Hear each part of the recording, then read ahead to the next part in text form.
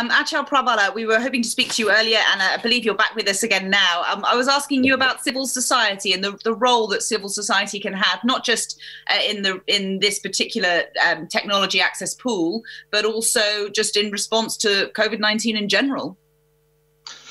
Yeah, well, look, civil society has a limited role to play here. Civil society can put pressure on national governments, and national governments, especially those governments which have the capacity to manufacture tests and treatments and vaccines, who also have the political will to do what they need to do with intellectual property monopolies, can make some efforts to do their bit to contain the pandemic.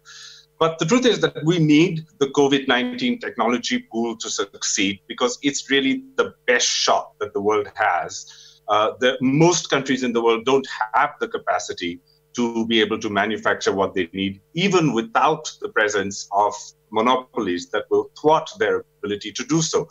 But in saying so, we need to have a couple of things in place. The first is participation. We need to have the participation of rich countries. And along with that participation, we need to have the leverage that rich countries have in terms of their investment and buying of medical technologies so that they can then contribute to the pool.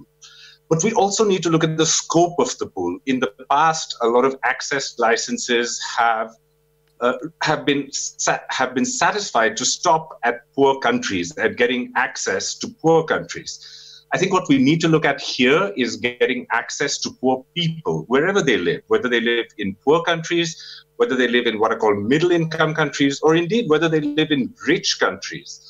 I think if we go by the access models of the past, they've failed, primarily because they have failed to reach the vast numbers of poor people in a highly unequal country, like Brazil, for instance, simply because it's classified as a middle-income country, and it's assumed, therefore, that they have better access to buying drugs on the market or vaccines on the market, where in fact they don't.